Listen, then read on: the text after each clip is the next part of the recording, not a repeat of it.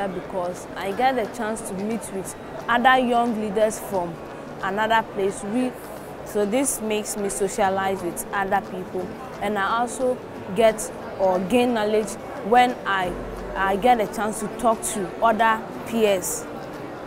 Being a young leader gives me more opportunities to reach out to children at my age and those who I am older than, to discuss issues, partaking to them, and also reaching opinion leaders and telling them what is wrong with us or what is worrying.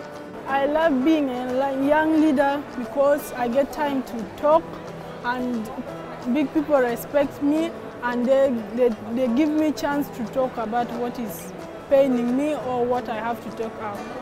Young people are listening to the adults, and adults are listening with the young people, and they listen what we are thinking, they listen our thoughts, our visions, and that is what our vision is doing, is bring us our vision to the world.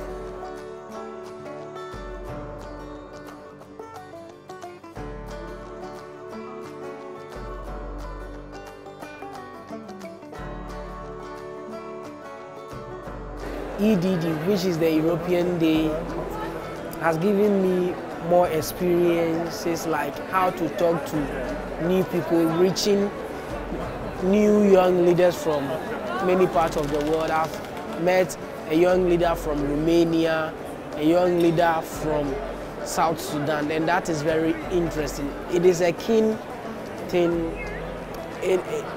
I don't think I will forget this in my life.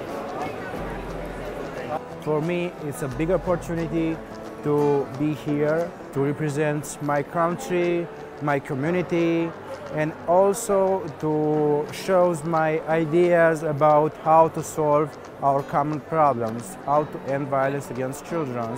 The whole world is needed to end violence against children, because there is a saying that knowledge doesn't come from one man's head. So when children are involved, adults are involved, girls, women, old men are all involved, I think violence can be ended against children. So we need really to come together and connect and be in a spirit of trusting each other to end this violence. The leaders in the EDD or the EU should stand and help World Vision to end violence against children.